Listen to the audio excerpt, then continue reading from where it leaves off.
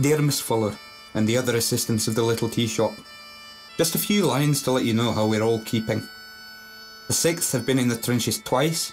A good few of them had to go to hospital through the cold and exposure. They're hardly fit for this line of work. We were in the trenches on Christmas Day. We spent a merrier day than we expected. There was a truce to bury our dead. We had a short service over the graves, conducted by our minister and the German one. They read the 23rd Psalm and had a short prayer. I don't think I will ever forget the Christmas Day I spent in the trenches. After the service, we were speaking to the Germans and getting souvenirs from them. Fancy shaking hands with the enemy. I suppose you'll hardly believe this, but it's the truth.